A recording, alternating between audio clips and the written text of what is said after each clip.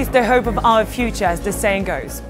At WSIS FORUM 2018, engaging young stakeholders has become a priority. Young people all over the world are the most active users of ICTs.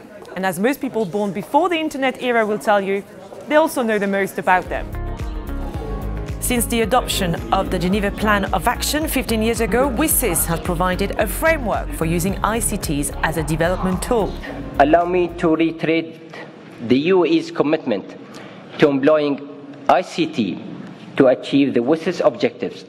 The United Arab Emirates government is determined to achieve happiness and prosperity for the citizens and residents, with particular emphasis on women and youth.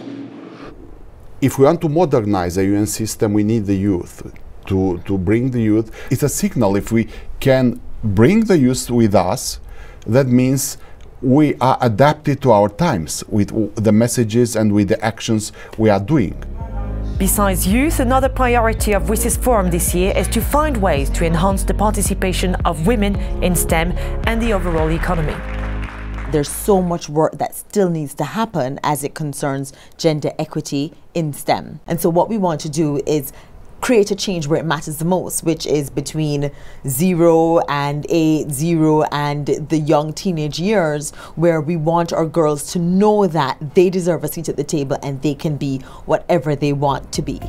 When it comes to improving prospects for the youth, gender mainstreaming, inclusion in any shape or form, all the WSIS stakeholders have to work together to achieve the SDGs, and that includes the private sector.